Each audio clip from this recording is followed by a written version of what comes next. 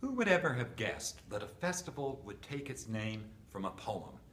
Skylights, a mini Greenbelt-like festival at the end of July, July 31st to August 2nd, held down in Paris in southern Ontario, a festival of faith, justice, and the arts, and its name is Skylights, which comes from a poem written by the Irish writer Seamus Heaney.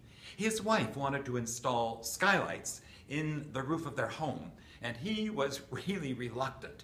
But when it happened, he was amazed and wrote this incredible poem and said, when the slates came off, extravagant sky entered in and held surprise wide open.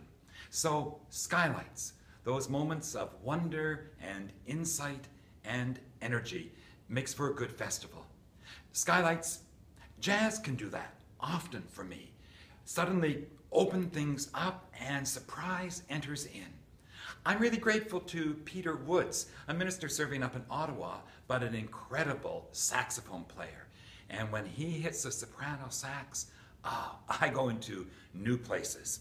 Last year, he and I, along with pianist Brian Brown, we did several gigs called Jesus, Jazz, and Wisdom. It felt extravagant.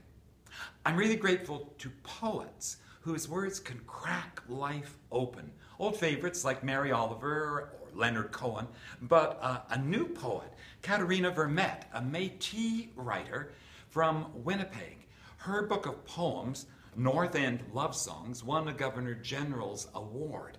Powerful stuff about First Nations life in Winnipeg. She writes, I have never, not once, not for a second, looked away. There will be a lot of First Nations voices at Skylights, and they will change the way you see this country. I'm grateful to Jesus parables, which open doors, windows, roofs, and hearts.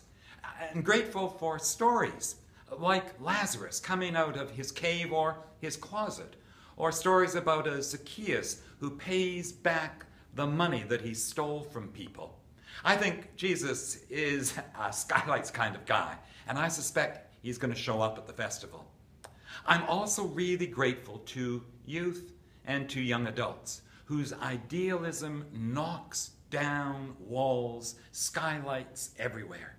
So a shout out to youth ministers and leaders across the country, and I'm thinking especially today of Dave and Betsy Exley, youth ministers extraordinaire, who have helped me keep connected to a younger energy full of dreams and hope. So I want to say thank you, and you guessed it, I want to extend a Skylights challenge to them. Make a video.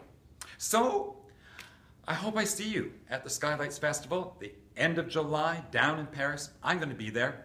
What about you?